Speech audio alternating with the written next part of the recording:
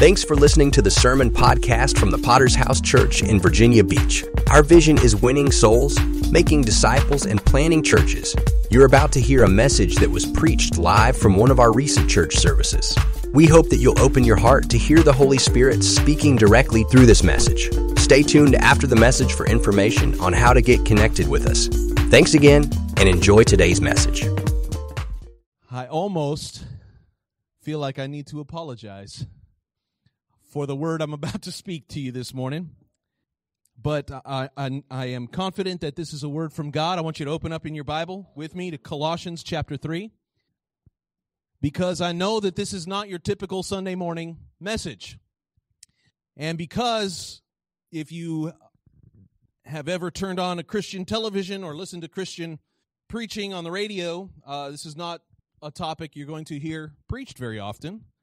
Indeed, it's not one that I've preached very often myself. But it is a consistent and ongoing theme throughout, especially the New Testament and teaching of Jesus. And so, as I read through some of these scriptures in the last week, God was dealing with me. How come you don't preach on this? And so this is the result of that. Colossians chapter 3, if you join me there for a moment, I want to show you a graphic up on the screen. This is a poll that was taken by YouGov in the year 2021. And the title that you might be able to see up there says, "What animal could you beat in a fight?" And these are the results of this poll. Compared to women, men feel most able to take on medium-sized dogs and geese. But that's not the big takeaway from this. So what you're seeing here is the percentage of people who feel confident that they would be able to beat different animals in a hand-to-hand fight. This is an unarmed fight. In other words, you don't have a weapon, you don't have a knife, you don't have a gun. You're just going to take on some wild animal, and this is the percentages of people who said, yeah, I can do that. All right, I'll start at the bottom because it's a little bit more reasonable. So at the bottom, you have a rat. So how confident do you feel that you could beat a rat in a fight? I know Mr. Saban's going to do well. Long story. We'll come back to that later. But of the correspondents, 76% of men say, I got that. 76. And 68% of women. The next one up is a house cat. How confident do you feel a fight between you and a house cat that you would be able to win? In other words, a duel to the death. 74% of men said yes. 64% of women. The next one up is kind of hilarious. The goose. Known for their cantankerous attitudes. 71% of men said, yeah, I can get that goose. But only 51% of women are confident.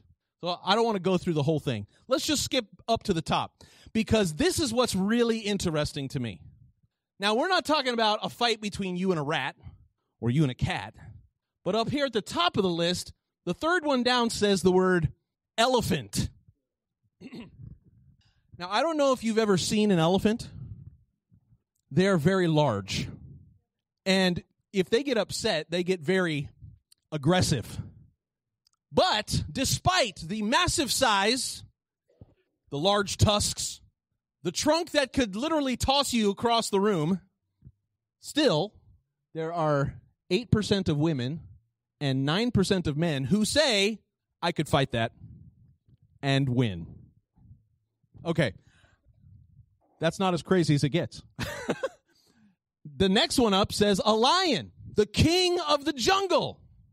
Could you imagine trying to fight barehanded against a lion? Now, we know David said he did it, but he did it under the inspiration of the Holy Spirit. We're talking about hand-to-hand combat with a creature that is, 500-600 pounds of lean muscle mass and sharp teeth. But still, 7% of men say, no problem. And the top one on the list is one of my favorites, a grizzly bear. I did a little bit of research on the grizzly bear just to show you how silly this is. But a grizzly bear, the average grizzly bear weighs 900 pounds. It is able to chase you up a tree if it wants to. it can run up to 35 miles per hour. And so what I'm saying is that if a grizzly bear has it in its mind to kill you, you're dead. That's right. There's no denying. You're not going to be able to fight against this. But there are still 7% of men and 6% of women who say, grizzly bear, no problem. Now, I just want to ask, is this a reasonable confidence or an unreasonable confidence? This is what you call being overconfident. Even if you are Chuck Norris, Arnold Schwarzenegger, and Bruce Lee combined into one superhuman, you are not going to beat a grizzly bear. Do you see what I'm saying? Who are these people? These 7% of men and 6% of women who are confident, yes, I can take on a grizzly bear. These are people who are walking time bombs. You hear what I'm saying? These are people who are heading off of a cliff and they don't even know it. Now, we might look at a list like this and say, how stupid are they to think they could face a grizzly bear and conquer it? But in our scripture today, Paul is going to aim his attention on people not who are overconfident about fighting an animal, but who are overconfident about their salvation. It is a possible thing this morning that we can grow what the Bible says, presumptuous about our salvation. Now, I'm not here to preach everybody to hell this morning, but I am here to remind you, as the Apostle Paul did, that hell is real and that it is necessary for us to be reminded of it sometimes. It is not outside the realm of possibilities. And for us to say, hell's no problem for me, I'm a Christian now, is like saying, I can take on a grizzly bear. No problem. So I might be preaching to 6% or 7% of people here this morning, but I think it's necessary because it is all throughout the New Testament. Let's read our scripture, Colossians chapter 3, beginning with verse 1. If then you were raised with Christ, seek those things which are above, where Christ is, sitting at the right hand of God. Set your mind on things above, not things on the earth. For you died, and your life is hidden with Christ in God. When Christ, who is our life, appears, then you will also appear with him in glory. Therefore, now remember, this is all amazing stuff so far, speaking to people who are right with God, who've been changed by God, who are now in Christ. But listen to the language of the Apostle Paul. To you people who are saved, he says, put to death your members, which are on the earth, fornication, uncleanness, passion, evil desires, covetousness, which is idolatry. Because, here's the key, because of these things the wrath of God is coming upon the sons of disobedience, in which you yourselves once walked when you lived in them. This is a message I've titled, The Reminder of God's Wrath. It is important for us to be reminded that there are some things God's upset about. And I want to pray God's hand would be on this service today. Father, we come by the blood of Jesus. I thank you for people gathered in your house today. Lord, as your messengers reminded your people in times past, God, I pray that this message would be a reminder, a healthy reminder to have the fear of God, the fear of you, the fear of judgment, the fear of your wrath. I'm praying, God, that you would check our hearts. God, free us from presumptuous sins. And we pray, God, that you would keep our hearts close to you this morning. We pray this in Jesus' name. God's people would say, amen. I want to begin by telling you the biblical reason why is hell necessary? Now that's, again, not your typical Sunday morning message. But hell truly is necessary. And I want to show you why from the Word of God. And because it is important for us to understand the glory, the power, the sweetness of our salvation, we are truly not going to appreciate it unless we know about the alternative. What is hell? What does the Bible teach about hell? I'm not here to aggrandize. I'm not here to sensationalize. I just want to show you what the Bible says. Is that okay? Can the preacher preach from the Word of God? Daniel chapter 12, verse 2. Many of those who sleep in the dust of the earth shall awake. What? Many of those who sleep in the dust of the earth shall awake, some to everlasting life, and some to shame and everlasting contempt. Daniel is looking forward to the time of resurrection. Well, we believe in a resurrection, don't we? We believe that Jesus, the Son of God, who was the prototype of the dead coming back to life, that just as he was resurrected, that those who follow him will also be resurrected one day, that our dead, cold bodies be reunited with our spirits, and we will have physical resurrection in the same way that Jesus did. That's a powerful truth this morning. But that's not the only resurrection the Bible predicts. There is also a resurrection into judgment. Some to everlasting life, and some to shame and everlasting contempt. Jesus is probably the most clear teaching on hell comes from the mouth of Jesus himself. Did you know that? Jesus, the one who brought us salvation, the one who taught us the Sermon on the Mount, the one who taught us to be kind and generous and to forgive our enemies, and the same Jesus who taught us about the Father, who taught us to pray, the same Jesus, his attention was often on the subject of hell. We don't hear a whole lot about that, do we? Why? Matthew 25, verse 46. He said, "These will go away into everlasting punishment, but the righteous into eternal life." So hell is a place of everlasting punishment. That means it doesn't end. That's a long time. Matthew 25, verse 41. He will say to those on the left hand, "Depart from me, you cursed, into everlasting fire, prepared for the devil and his angels." In your Bible, how many got a printed Bible here with you this morning? If I look it up, I will find that scripture is printed in red ink. That means that it's the words of Jesus himself. We should pay special close attention to it because it's not just the narrator. It's not just someone who stands in the place and allows the Holy Spirit to speak the Bible. No, this is the words of our Lord. And he's the one who says that there will be some people to which he will say, "Depart from me into everlasting fire, prepared for the devil and his angels." So hell is a place of everlasting punishment and everlasting fire. Matthew chapter 3, verse 12. Jesus says, "He will burn up the chaff with unquenchable fire." Mark 9, verse 43, he says, "If your hand causes you to sin, cut it off.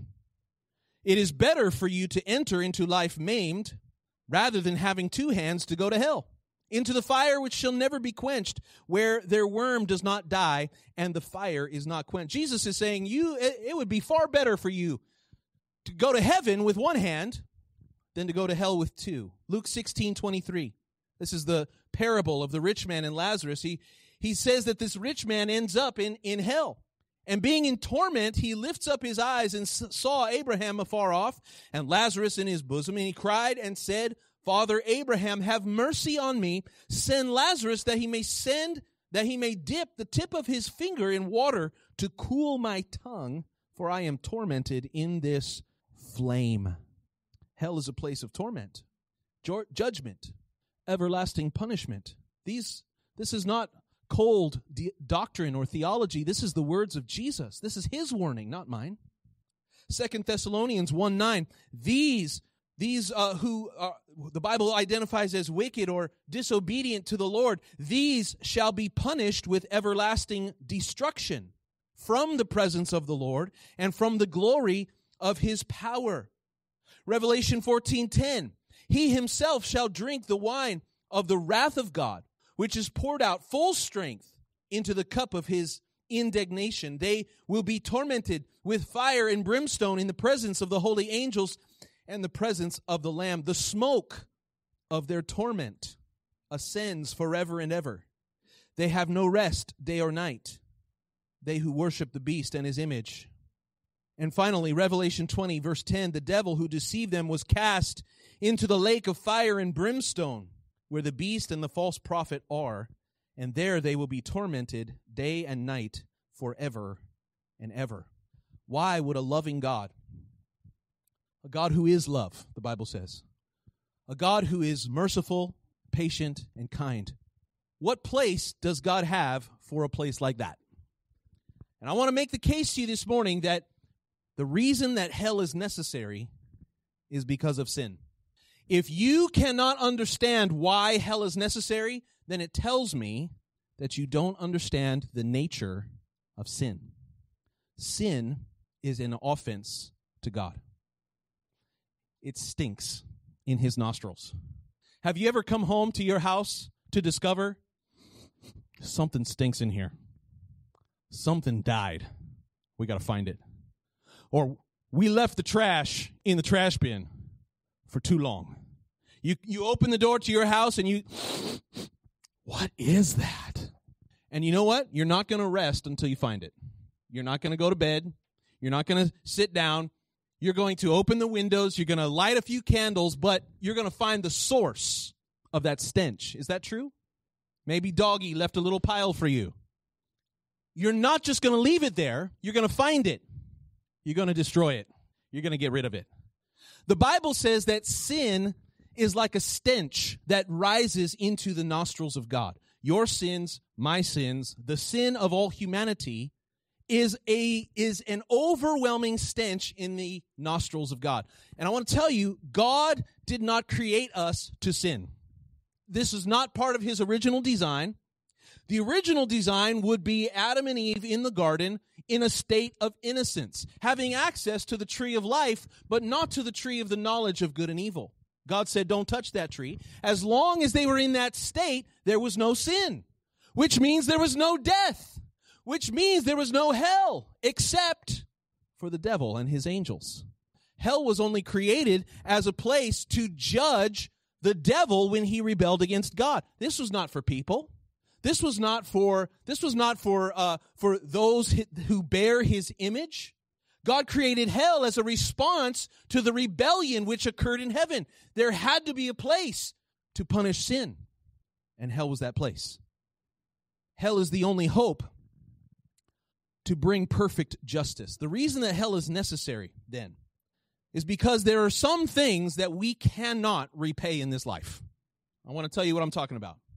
The reason to me why this is actually, before we get to the end, you're going to have some hope. I promise. The reason why this is a hopeful message, not a harmful message, is because only in the eternity of God's punishment and wrath can there finally be an answer for sin. Imagine with me. How many crimes go unpunished? How many rapes? How many murders? How many molestations that never get caught? How many times are people abused? How many times are people killed even? And the perpetrator never even gets caught, never gets convicted, or gets off on a loophole. And this world is not able to properly punish all of sin. Is that correct? What about those who commit extreme types of evil? Those who commit genocide? What about those regimes, the Nazis, for example, the Adolf Hitler, who led the Nazi regime to literally try to wipe out an entire race of people? My last trip to Washington, I went and visited the Holocaust Memorial for the first time. And it's horrific to see the piles of bodies that they produced in their effort to wipe out the Jews. They almost did it.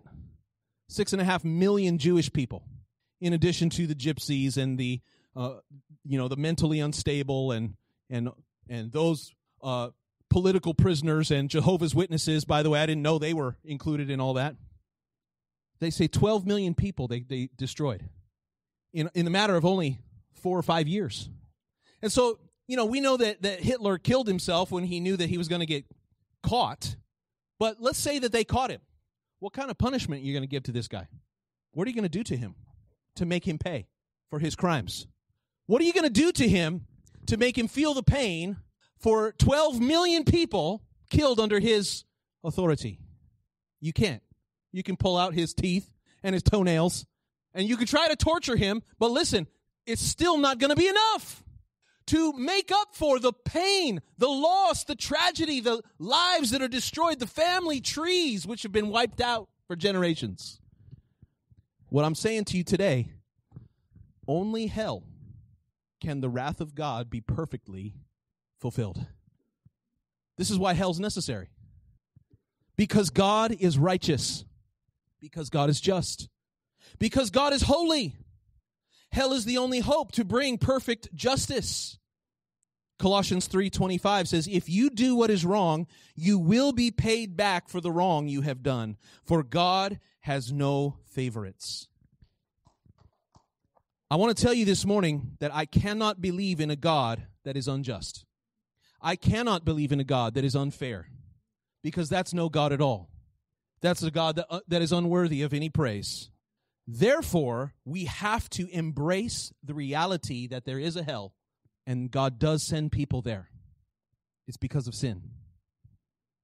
So with that understanding and that foundation, now I want to talk about why, then, does the Bible bring up the reality of hell even for the believers?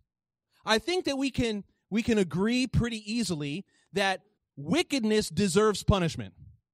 And if that wickedness is not punished in this world, that there is a world to come in which God is able to execute his justice perfectly. But what we find in our scripture is something very interesting.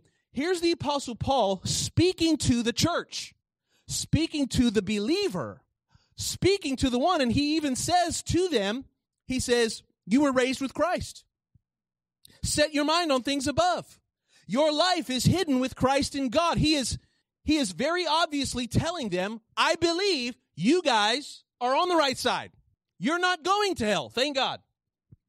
And yet in the very next sentence, he reminds them about the wrath of God. Verse 6 said, because of these things, the wrath of God is coming upon the sons of disobedience. So I ask you this morning, why is it necessary for us to consider hell as people who are saved, people who have had an experience with Christ at the cross?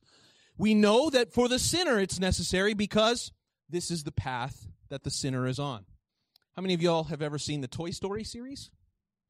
Just to inject a little bit of levity here, I want to show you, maybe it's not levity, but I want to show you a little clip from the Toy Story 3, where they are they're about to get betrayed by Lotso, the stuffed bear who smells of strawberry. Use control arrow, Jaylee. Control arrow. Right or left. There we go. Y'all remember this scene? Hit play. The reason that I remembered this scene in the movie is because most people spend their life on that conveyor belt. They think everything's going to be okay. Oh, it's just daylight at the end. But that's not daylight. Because of sin, the Bible says it is appointed for men once to die, and after this, the judgment. 2 Thessalonians 1, 8 and 9. In flaming fire, taking vengeance on those who do not know God and those who do not obey the gospel of our Lord Jesus Christ, these shall be punished with everlasting destruction from the presence of the Lord and from the glory of his power. It's important for the sinner to understand what the end of sin is. And this was your end, unless you got saved. Thank God that we can get saved this morning. I'm going to get there at the end. Don't worry. But there's an interesting reason why the Apostle Paul brings this up to remind the people of God. This text was written to saints, not sinners. Verse 5, put to death your members which are on the earth, fornication, uncleanness, passions, evil desires, covetousness, which is idolatry. Why? Because of these things, the wrath of God is coming upon the sons of disobedience. This is not the only time the apostle does this. In Romans, he speaks to the church there, and he says, if you live according to the flesh, you will die. He's reminding the church in Rome, you need to live right, because the alternative is the incinerator. 1 Corinthians 6:9, do you not know that the unrighteous will not inherit the kingdom of God? Speaking to the church. Ephesians 5 verse 6, let no one deceive you with empty words. Because of these things, the wrath of God comes on the sons of disobedience. And 1 Thessalonians 4 verse 6, the Lord is an avenger in all these things. as we told you beforehand and solemnly warned you. Thank God for warnings this morning. How many of you have ever gotten a warning? A warning is an act of God's mercy. A warning, listen, when you're driving down the highway and you see the sign, dangerous turn ahead, slow down. That is a gift. What happens if you ignore the warning? Bad things only. The reason why Paul uses these warnings and reminds the church of impending judgment is because it is used as a warning. Even though at the same time Paul affirms their faith. To the Romans he said that they were full of goodness. To the Corinthians he said that they were sanctified in Christ Jesus. To the Ephesians he said they were already seated with Christ in glory. To the Colossians he said that they were rejoicing in the firmness of their faith. And to the Thessalonians he said that he knew God had chosen them. So you have this balance where Paul on the one hand is saying, I believe that you are saved, that you're right with God, that you're going the right direction. And on the other hand, he's saying, be careful because God is judge. He is just. He is righteous. And he does not let sin slide. He saw this as a part of his ministry. In Colossians 3:16, Paul said, let the word of Christ dwell in you richly in all wisdom, teaching and admonishing one another in psalms, hymns, and spiritual songs. You know what the word admonishing means?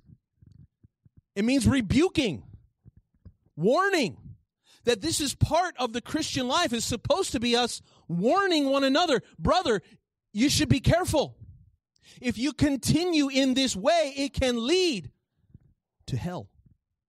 1 Thessalonians 5:14, we exhort you, brethren, warn those who are unruly and comfort the faint-hearted. The job of the preacher and the job indeed of every believer this morning is often to comfort the afflicted. We understand people come into church hurt and broken and lost, and we need to comfort those who are broken. But also the other side of that coin is that we are supposed to afflict the comfortable. And that is who Paul is after in this scripture. He is afflicting those. He is warning those. Be careful, my brother.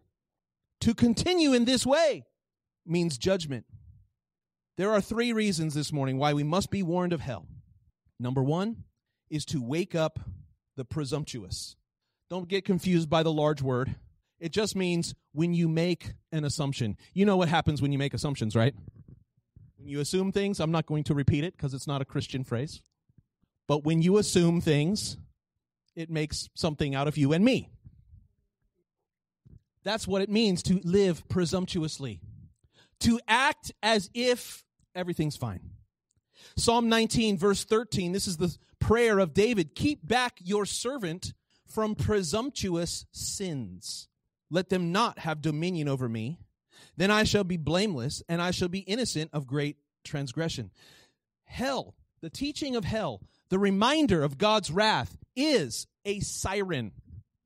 It is a clanging bell in the middle of the night to awaken those who are spiritually asleep. It's a danger sign for those who are drifting off the narrow road. It is a thorny path for those who are too comfortable near the dangerous cliff of sin. When Paul reminded the Corinthians about the coming judgment, the reason was because, if you read the letter, 1 Corinthians, that there were people that were doing things in the church in Corinth. They were not acting right. There were some who were arrogant when they should have been in fear and trembling. I'm sure you don't know anybody like that, who are arrogant and proud when they should be fearful and trembling. There were also those in Corinth who treated sexual immorality with indifference. No big deal. Everybody's doing this. I'm sure that doesn't apply to our world today, but let me just continue just in case. There were also people in Corinth who did not hesitate to bring their brothers into the court. And Paul said, this shouldn't be like this, my brothers. That there are some things happening in the church there. And he's saying, don't you understand that there are people who are going to hell today because of these things? It was used as a warning. True love has to warn. when people are in danger.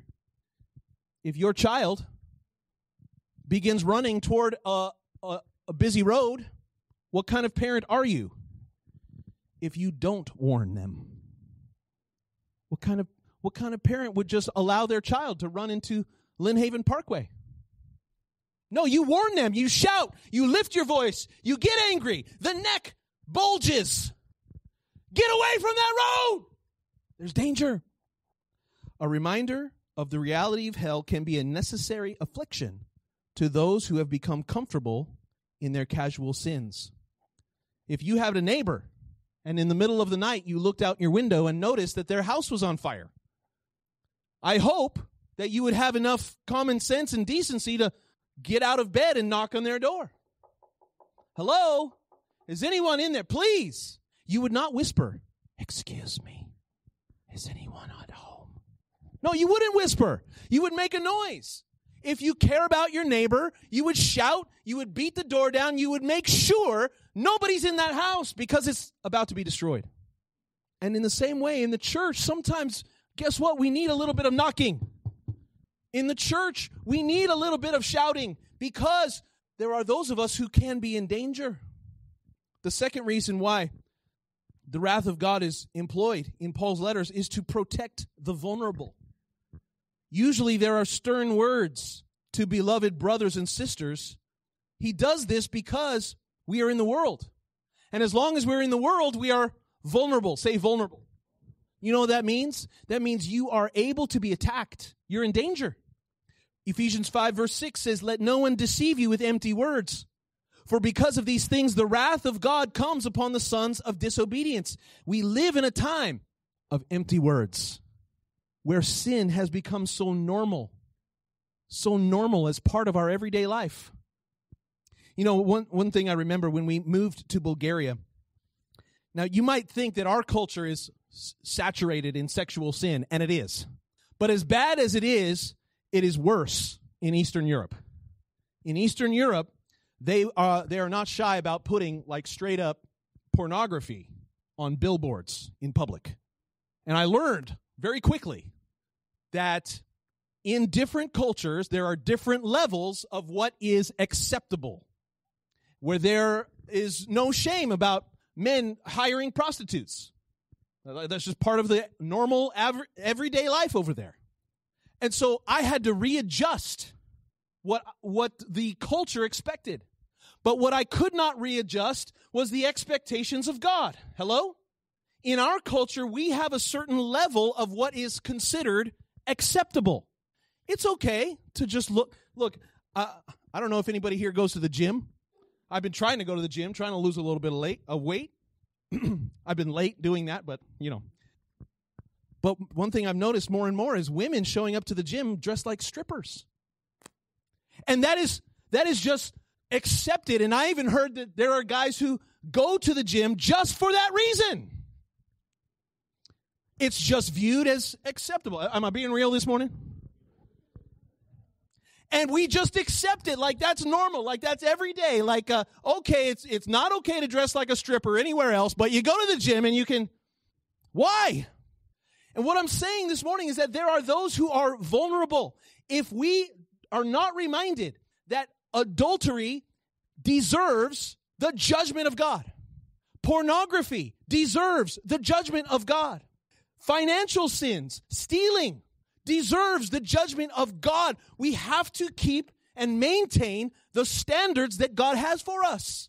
The love of money, luxury, bullying online. It's not okay just because you can't see someone's face, but that is every day in our culture. Do you hear what I'm saying? That's why we need the reminder that God is the judge. I can't follow you around and approve or disapprove of everything that you do. I wouldn't want to do that. I can barely do that for myself. But listen, God. 1 John 2, verse 15, do not love the world or the things in the world. If anyone loves the world, the love of the Father is not in him. The world is passing away, but he who does the will of God abides forever. Do you see the balance that the Scripture brings? The reminder of God's wrath also finally brings humility to those who are mature. I want you to hear me. This is for us. This is for those who would view themselves as mature in the faith. Now listen, it is good to have confidence in the salvation of Jesus. I don't want people walking around wondering if they're saved or not. I want you to know that if you are saved, if you are right with God, if you have repented, God wants to give us a confidence in Him, but not overconfidence. There's a difference. And to those who are mature in our faith, Paul did not think that they were too strong for danger or too firm to fall. Romans 11, verse 19, you will say then, branches were broken off that I might be grafted in. Well, because of unbelief they were broken off, and you stand by faith. Do not be proud, but fear. For if God did not spare the natural branches, He may not spare you either. This is coming from the argument that he anticipates. Well, I can be confident in my salvation because the Lord grafted me as a branch into the tree of God's family. Thank God, yes. But don't forget, there were some branches that He cut off. Have we become overconfident? I'm so mature. I'm so strong in my faith. I can take on a grizzly bear. Can you? Even Paul did not exempt himself from the warnings of judgment. Listen to what he said. 1 Corinthians 9, verse 26. Therefore, I run this way, not with uncertainty. I fight as one who beats the air. I discipline my body and bring it into subjection, lest when I have preached to others, I myself should become disqualified. He's saying, I'm not exempt either. I have to be careful. I don't want to lose track. I don't want to become so overconfident. Can I tell you, we are all one or two decisions away from disaster, from turning away from the Master who saved us. You are one or two decisions away from blowing up your family, from messing up your destiny. Thank God, God has brought us to where we are. But I want to tell you, it takes a whole lot more to build something up than it does to destroy it. There's a pastor.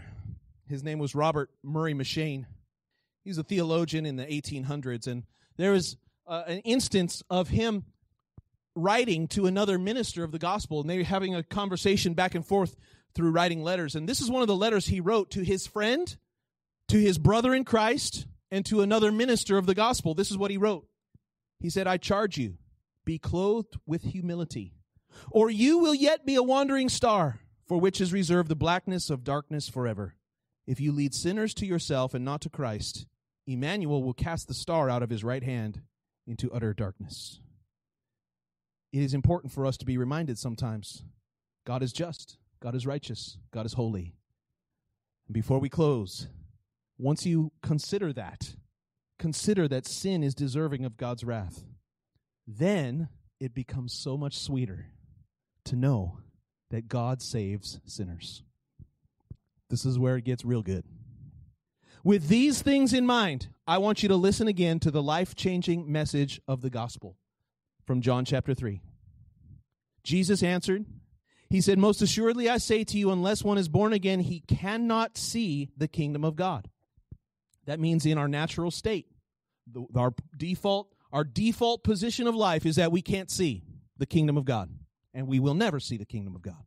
But, verse 15, whoever believes in him, in Jesus, should not perish, but have eternal life. God so loved the world. Wait a second, are you telling me that God loves sinners? God loves people who deserve his wrath? That's true. God loved the world. How much did he love the world? That he gave his only begotten son. Who's that? Jesus. What other gift did God have to give? It's the greatest gift that has ever been given. God gave his only son so that whoever believe in him would not perish, would not die, would not receive their just reward, but have everlasting life. Can I ask you, do you deserve everlasting life? Anybody here? You deserve that? But he gives it willingly to those who will turn from their sins. Verse 17, God did not send his son into the world to condemn the world, but that the world through him might be saved. This is not a bummer message. This is a glory to God message. that we can be saved, we can be delivered from sin. I mentioned before that the only answer to sin is in hell. And I was only half right. There's another answer for sin. Sins that are not punished in hell, there's only one other option. What Christ did on the cross is the punishment that I deserve. What the Bible says is that to anyone who would trust in the Lord Jesus, who would receive and believe this gospel message, what happens is a miracle. I deserve to pay the price for my own sins in hell for all eternity, and so do you. But when you cry out to God, Lord, save me, I'm lost, I'm broken, then what happens is that God takes all of your sins. That's a lot of sins, by the way. Think about how many sins that is. Is it a dozen? How many lies? Is it 100? How many acts of fornication? How many acts of deceitfulness? How many acts of theft? Is it 100? Is it 1,000? For each and every one of us. What I'm saying is that God takes all your sins, the past, the present, and the future. And the Bible says that Jesus pays the price for them on the cross. Jesus did not deserve the cross. He's the only one who lived a whole life without sin.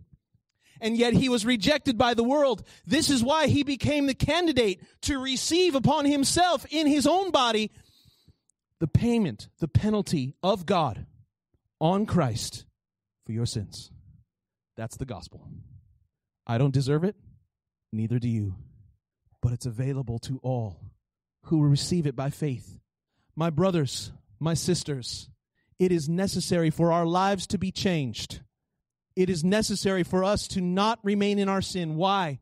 Because those who remain in their sin will be destroyed. But the good news of the gospel, it doesn't have to be that way. He loves you. He wants to save you. And he will receive you when you trust in him this morning. Doesn't it sound a lot sweeter once you know the alternative? Let's bow our heads. We're going to close our eyes for just a few moments. Maybe you've come into this place today, and maybe this was kind of an abstract idea in your head of heaven and hell. Yes, maybe there is such a thing. I'm not sure who's going to go there. Certainly not me. I don't want to go to hell. The Bible makes a statement that just as real as heaven is, so also is hell. You can't have one without the other. And if you've come here today and maybe you've put two and two together, can I just share with you very quickly? The reason that I got saved is because I never made this connection before that moment. When I was 16 years old, I had never put the two and two together. That I was a sinner. I knew that there were sinners in the world. I just didn't think I was one of them. And I realized for the first time as a 16-year-old kid, I realized that it was my sin that was leading me to eternal destruction. When I understood that, I said, God, is there any hope for somebody like me? And in that moment, I cried out to the Lord, and he heard my prayer, and I'm so grateful that all these years later, that I've been on my way to heaven, that he saved me and set me free. But I wonder, have you made that connection this morning? So many people assume that just going to church or just doing good deeds or just being a little bit religious or reading a few scriptures or saying a few prayers, and they think that's enough. That's enough to get me to I'm a good person. But I want to share with you this morning, there's only one thing that gets you to heaven, and that is what Christ did for you on the cross. Receiving that. Jesus died for all, but not all are saved because not all put their complete trust and faith in Jesus, asking him for forgiveness. And I want to ask you this morning, have you done that? Have you trusted in Christ for your salvation? Have you turned from the wickedness that leads to destruction? I said, Lord, I need you to save me. I'm lost. I'm broken. If that's you this morning, I want to pray with you. There is mercy of God. There is the grace of God waiting upon those who deserve his destruction. But you've got to turn to him in faith. And I want to ask if there's anyone here today, you're not saved, but you need to be. You realize that today. I don't want to go to hell. I want to know that there's a God in heaven who cares about me. If that's you, I want to pray with you today. Would you do one thing for me quickly with some courage? You would just lift up your hand and say, Pastor, please pray for me. I need salvation. I need God's healing. I need His mercy. I need His grace. I want to be free from my sin. Is that you? Quickly, just slip up your hand so I can see it. I want to believe God with you. Is there someone here unsaved? Maybe backslidden in your heart. There was a time that you lived for God fully, but you're here today. You've fallen into some sins, into some life decisions that have pulled you away from the will of God. It's time to come home. Are there any prodigal sons and daughters? Time to come home this morning. Would you lift up your hand? I want to pray with you. There is a God who cares. He has not turned His back on you.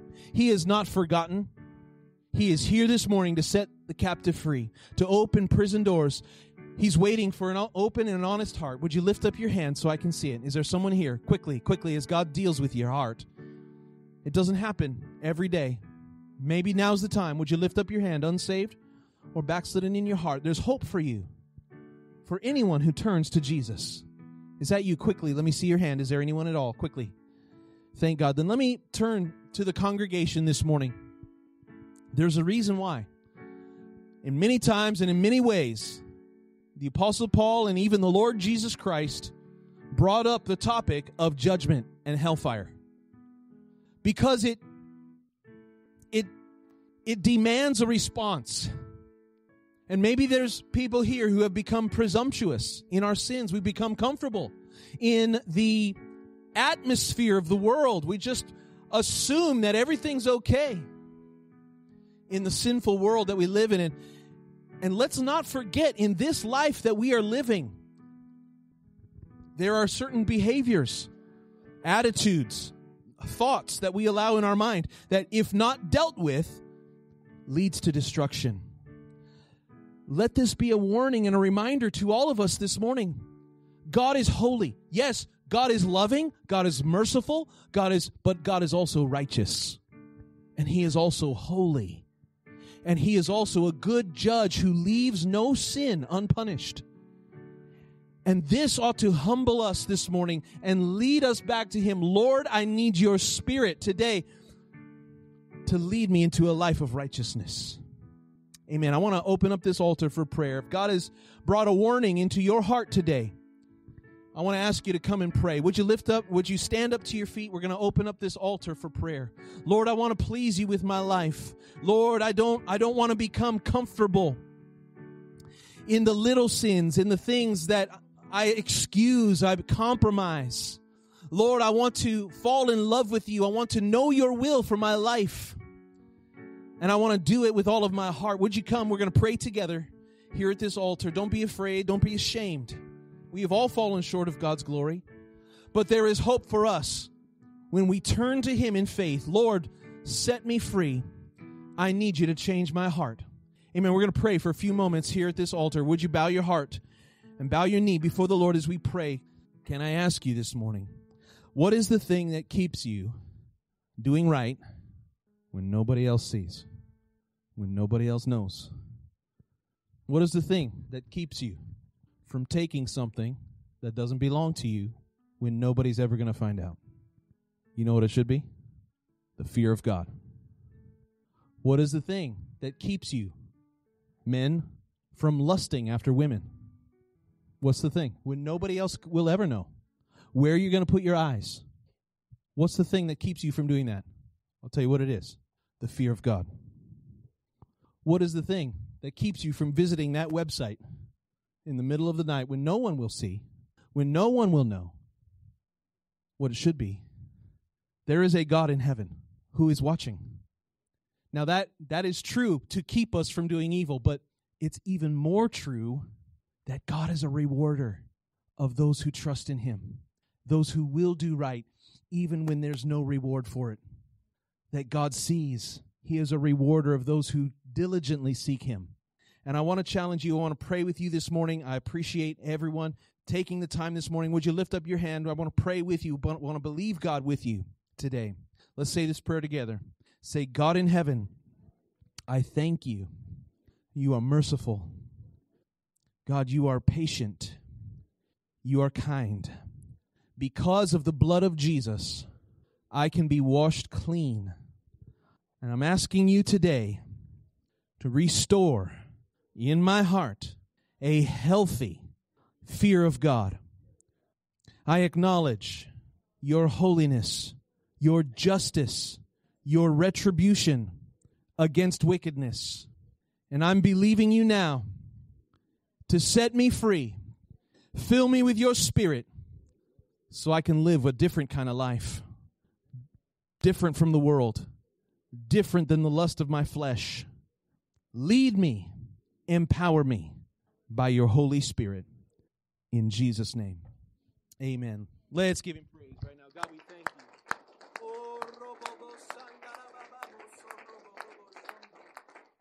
God, we thank you. Parents, I want to just a last word. Parents, if you have children, you should teach your children the fear of God. When your kids ask you, why do I need to do that? Don't just say, because I said so. You know why you don't say that? Because the moment that they're out of your house and there's some other authority that says, because I said so, they're just going to follow that authority instead of you. When your children ask you, why should I obey you?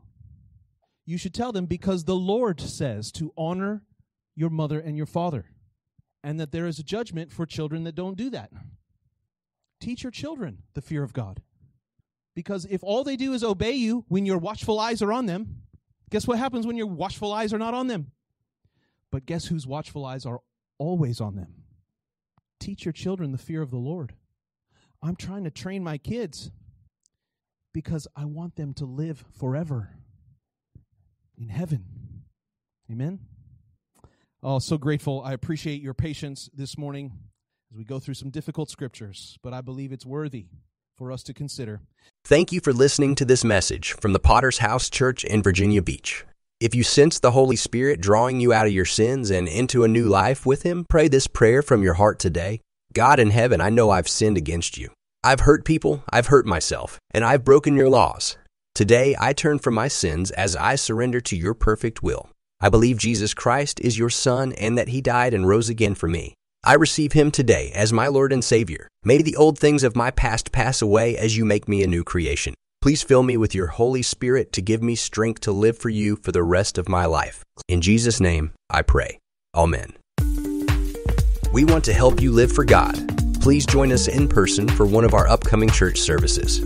We are located in the heart of Virginia Beach at 1045 Lynn Haven Parkway, about 1 mile from the Lynn Haven Mall. Please check the show notes for links to our website and social media. You can also find a link to support this ministry with a generous donation. We would be so grateful. We look forward to sharing future messages here on the VBPH Sermon Podcast. In the meantime, we pray that God would strengthen you to serve Him with all your heart.